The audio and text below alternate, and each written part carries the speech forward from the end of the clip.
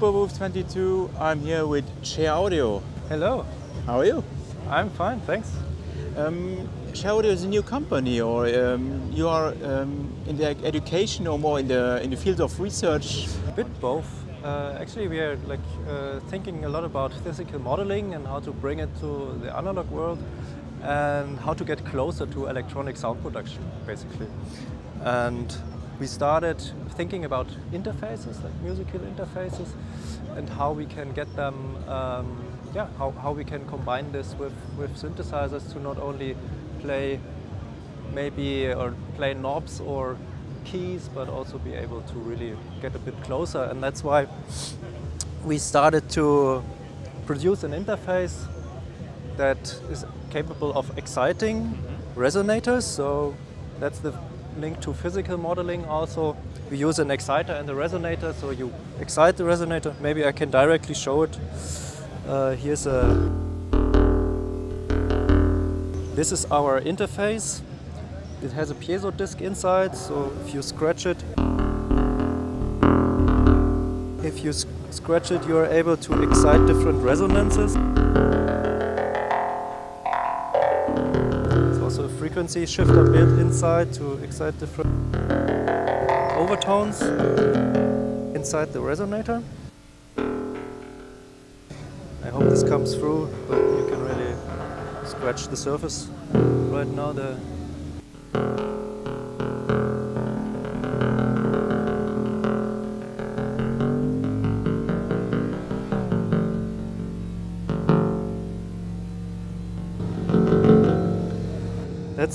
That's the interface, and right now this is our new product. It's a prototype. I just finished a few days ago. It's an analog prototype. It has 2 delay lines inside, 2 bucket brigades, and basically, I guess you know carpless strong. If you know carpless strong synthesis, you might guess, okay, we can do string sounds with that.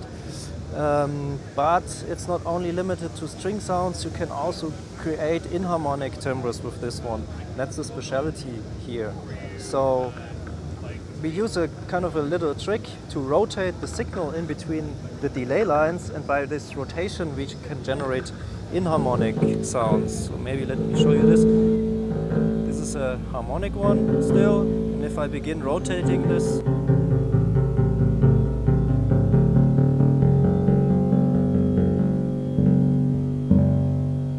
harmonics.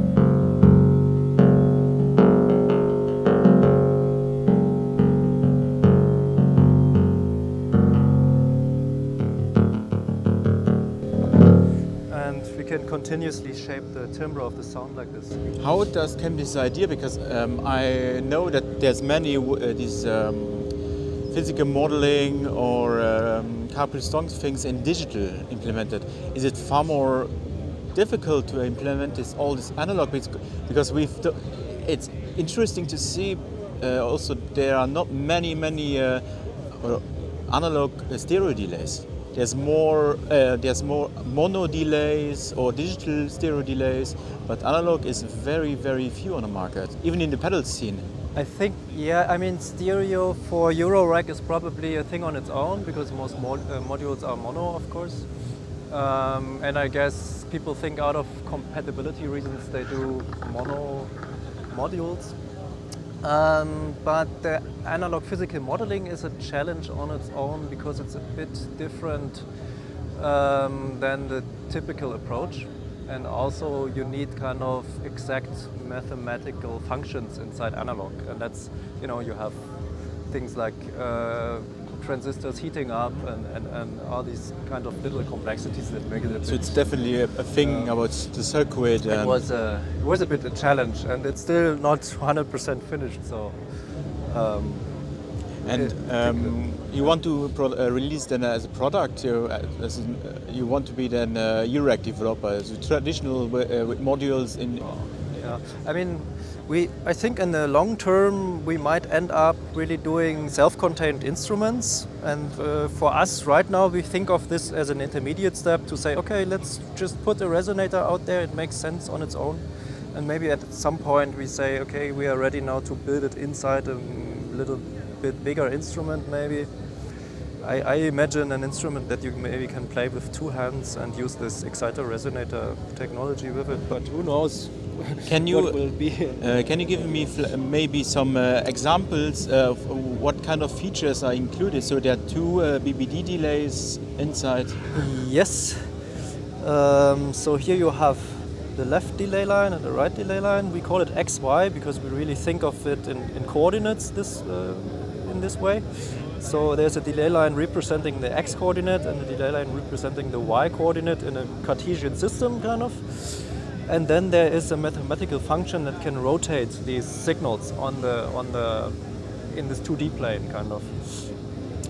And here you have the pitch on the left delay line, a coarse and defined pitch. On the right one, the same. Then, of course, modulation.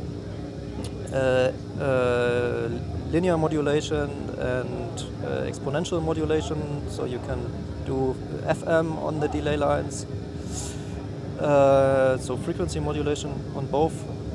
Then there is a low-pass filter, of course also analog, and that you can modulate.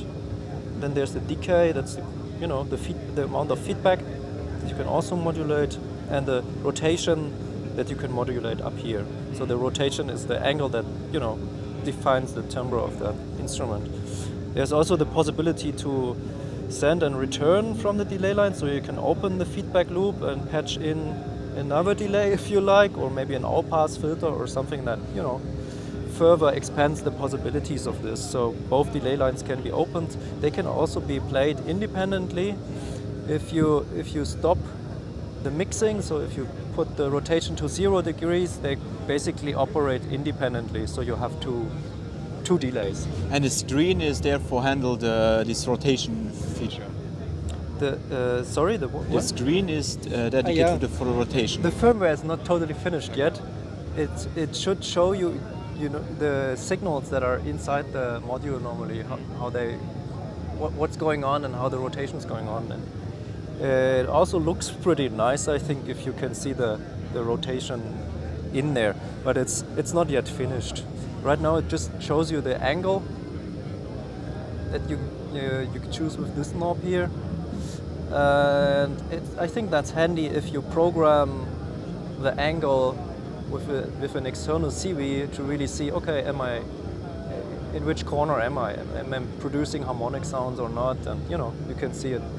The CV jumping around there to get a grasp of what you're just doing. And your controller, it works with CV. Yeah? It's a CV controller basically.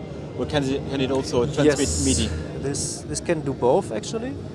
And on the back side you have the CV outputs, and this is an audio MIDI output, so you can actually connect it to a laptop. Can you please change this to USB-C? We will.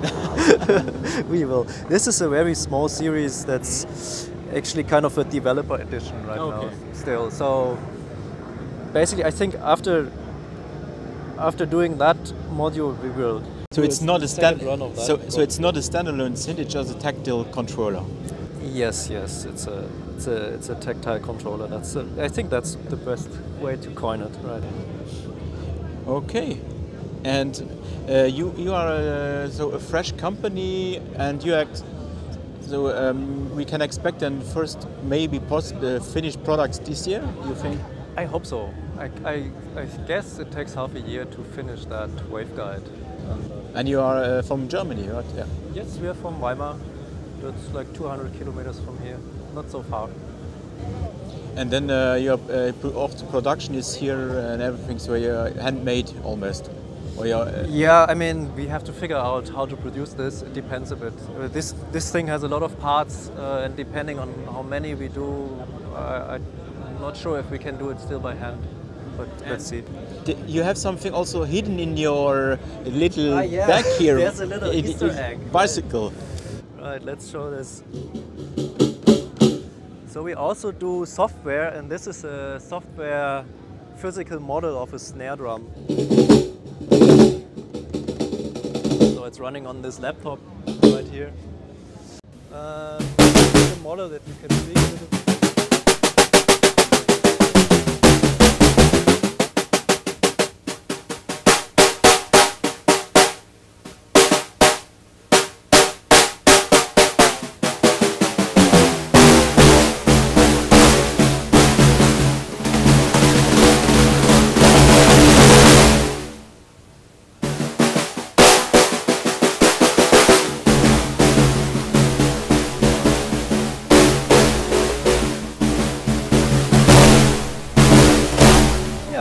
So you can trigger that via MIDI, or you can excite it with your hands with a piezo disc.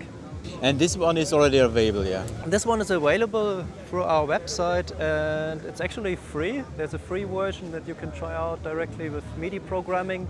And if you want the feature to excite this with your hands with a piezo, then there's like a pro version that you can buy. And you know a bit the direction, in which price direction your two first products or hardware products will go? Is it? This is already available on our website. So this is 450 right now. It's not very cheap, but it's a very small batch that we are producing with our hands right now. I guess that's why. This is not, I don't know yet. But it's probably not going to be very cheap because it's a very complex module with a lot of PCBs stacked and with a lot of parts inside. And maybe, I mean, you have to figure that out and maybe reduce the part count a little bit, and then let's see what the price will be. Then thank you for this interesting product presentation, and to hear from your company. So the first steps are done, and I'm looking forward for the final product. Cool, thank you. Thank you, and hope to see you again in the next videos. Bye.